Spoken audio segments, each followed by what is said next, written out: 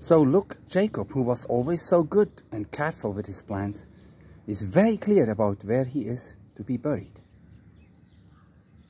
So we are reading now the end of chapter 49 of Genesis, Tawrat, the death of Jacob. Abraham, Isaac, Jacob is also called Israel.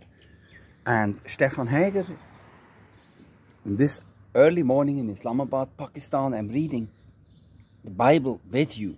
As always, open your own language Bible and do not miss today's message from God for you in the Old Testament. You see, Jacob gave directions to his sons. He said, I'm about to join the members of my family who have already died. Bury me with them in the cave in the field of Ephron the Hittite.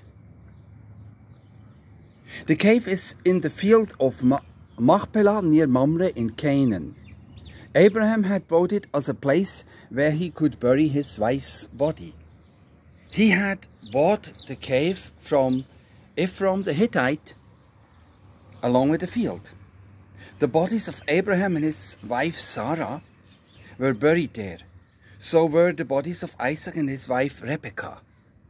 I also buried Leah's body there. You see, this was one of Jacob's wife when she died at childbirth, you remember? Abraham bought the field and the cave from the Hittites. When Jacob had finished telling his sons what to do, he pulled his feet up into his bed. Then he took his last breath and joined the members of his family who had already died. Chapter 50, we start from verse 1. Joseph threw himself on his father's body. He sobbed over him and he kissed him. Then Joseph talked to the doctors who served him. He told them to prepare the body of his father Israel to be buried. So the doctors prepared it. They took 40 days to do it.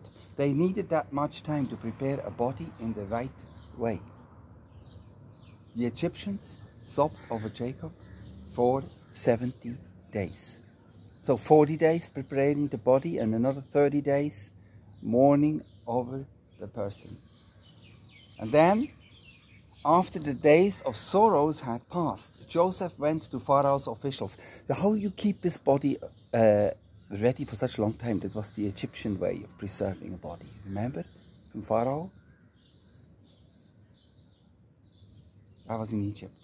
He said to them, if you are pleased with me, speak to Pharaoh for me. Tell him, my father made me take an oath to make a promise to him. He said, I am about to die.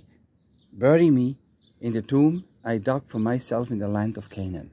So let me go up and bury my father, then I'll come back. Pharaoh said, go up and bury your father. Do what he made you promise to do.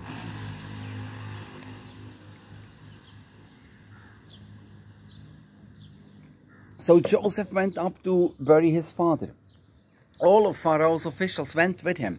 They were the important people of his court and all of the leaders of Egypt. All of Joseph's family also went, his brothers and all the rest of his father's family went too. Only their children and their flocks and herds were left in Goshen. Chariots and horsemen also went up with him. It was a very large group.